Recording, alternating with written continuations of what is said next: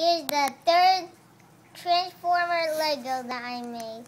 This was Sideswipe before, but he wasn't really good at transforming. And now I built him into a better Transformer named Hot Rod. He was going to be second commander of the Autobots.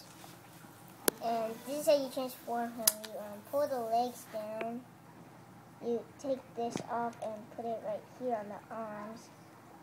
And then you pull the arms out so they won't wiggle everywhere. They just stay where you put them.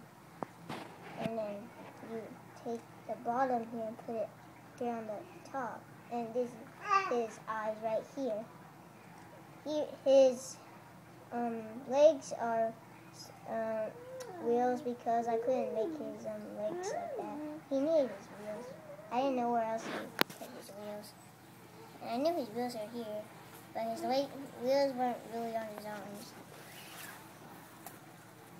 He kind of wiggles, so I'm going to have to put him down. I made him out of this butt.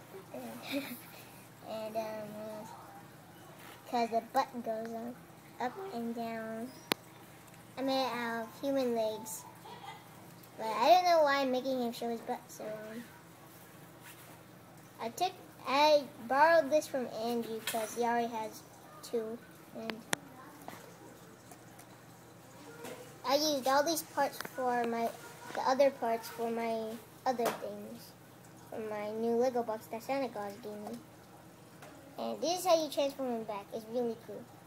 You flip these back, and then you take these up.